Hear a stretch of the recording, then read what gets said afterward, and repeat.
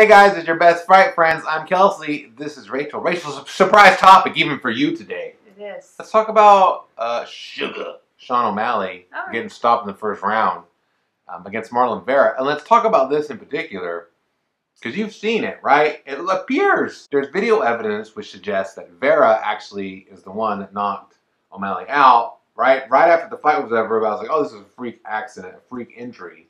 But it really looks like that Vera, using his leg, hurt the other guy's leg, and that's why the fight was ultimately stopped. Well, the fight was ultimately stopped because of the elbow? Yeah, like that's a fair point.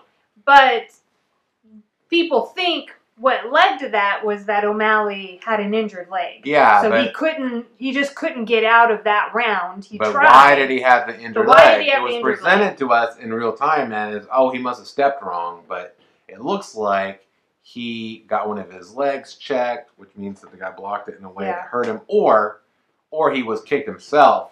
And that, I mean, either way, honestly, like, even when somebody steps wrong or something, the reason that he would have stepped wrong is because of what the other guy's doing in front of him. So I don't really think it matters either way, but the optics of it are certainly worse if you're an O'Malley fan.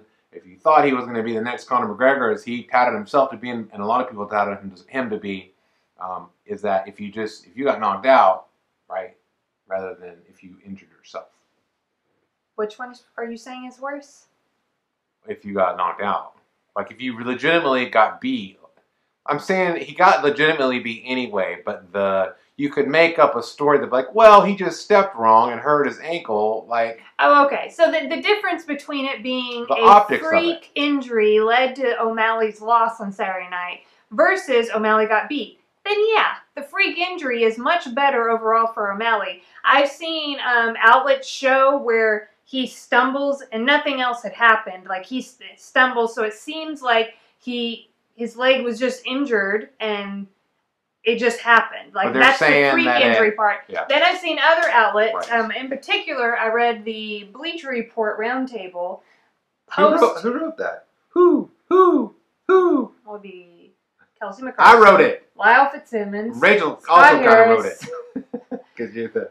Anyway, see, you interrupt me in my train of thought. I wanted to for do nonsense. The who thing. That's our new thing. But so reading over that was that no, Vera injured him, which is the whole point of combat sports, right? Exactly.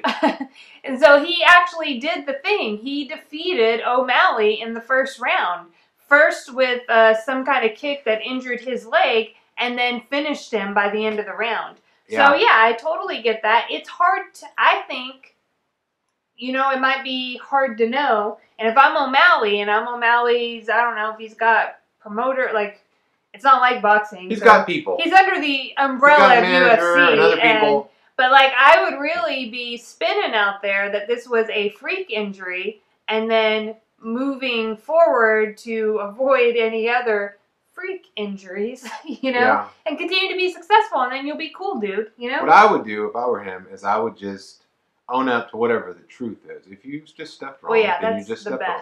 If you were injured by the way he checked your kick, then say that and work on that going forward. I think what's great and what I love about the UFC and MMA is people can take losses and still go on and have great MMA careers. The most popular and celebrated MMA fighter ever, Conor McGregor, had 2 losses before he ever made it to the UFC, and now he has 4 on his record, right? He's still the most popular UFC star, superstar in the world, even in retirement. So unlike boxing, where often you see promoters purposely pad guys' records all the way to whenever they can basically get him in the biggest fight possible to make the most money possible, the UFC is all about competition. O'Malley still has a lot of talent, and I think that he will be able to rebound from this. I do think it's going to be a harder climb up the ladder now, right? You're not going to get the same kind of promotional push that you had when you were undefeated and talking a bunch of noise. Yeah, which makes sense. But I think you bring up a good point, and that is if O'Malley can be authentic, be genuine, I think that not only is that just best in life, regardless of what anybody else around you thinks, I also believe that in this case, people respond positively to authenticity. People like that. And And hey, that's really easy to maintain. You're not a character. You're not a caricature of you haven't picked up some kind of, act to put on for your whole career in the public eye, which is basically every time you're outside your house. So if you're just authentic, then yay, your life's going to be so much more enjoyable because you just get to be yourself all the time. Who doesn't want to just be themselves all the time?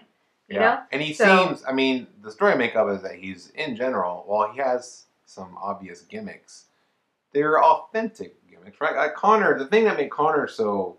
Well, you can. Is because he does believe all that. He does carry himself in a way. That's how he lives his life. Yeah. I feel like O'Malley is similar in that I think that he can just roll this into his next thing, right? Yeah, if that's part of, if he can do it authentically and that's part of him, then yeah. And other people that do this well is Tyson Fury's a good example of somebody who, hey, that's just him.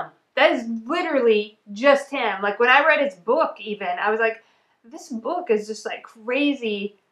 It was shocking to me how his authenticity, because anyway, him, I think Deontay Wilder, I tend to see with Wilder, he seemed very authentic. Especially early in his career, I think he was too. Yeah. He bought in a little bit to some of his promotional stuff that he does. You know what I mean? Yeah, but that can be happens. Part of your authenticity. If you were 33-0 with 33 knockouts, you'd be the same way too. Yeah, it's hard not to buy into that stuff. But hey, you know what's not hard is buying into Real Talk with Kelsey and Rachel. It's easy. It's free. It's very valuable. Why don't you just go ahead and do it? Why can't we just convince you right now to like, comment, and subscribe? Minimally, you should subscribe.